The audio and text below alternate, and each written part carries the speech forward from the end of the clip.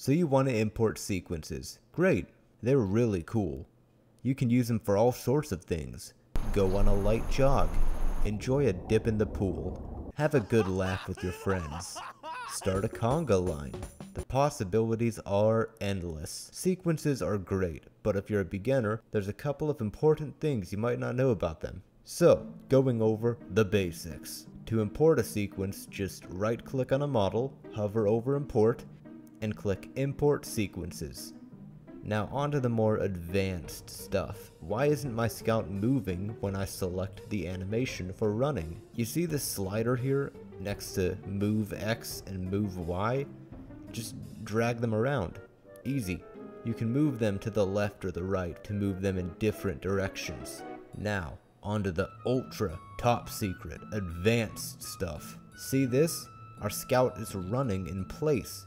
How will he ever make it to your mom's house at this? How will he ever make it to your mom's house at this speed? Well, there are two ways. The easy way is to select Pose Params Drive Route. This will make it so the route animation is added in based on the actual speed of the running animation. But now we have a new problem. Horizontal movements don't actually lead to the character running sideways. How do we fix this?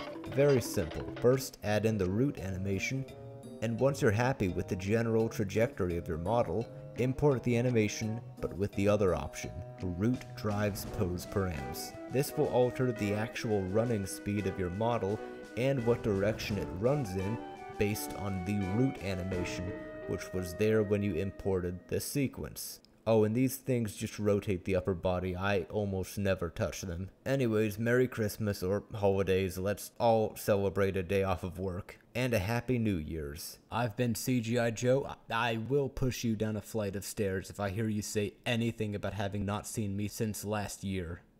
In a video game. Anyway, keep it classy. And have a good New Year's. I hope it's better than 2022 and 2021 and 2020. It's looking, man, it's bleak right now.